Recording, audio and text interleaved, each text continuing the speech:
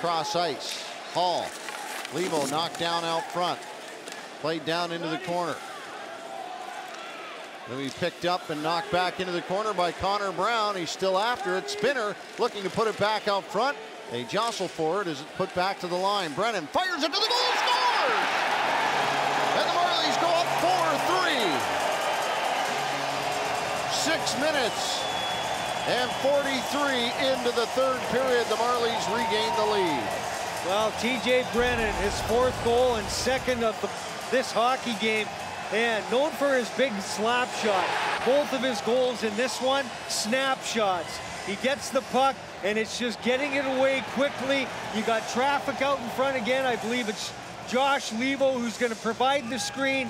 I think it gets redirected out front, maybe high off a body of one of the Devil players. But nonetheless, the Marlies have regained the lead. It's now 4-3.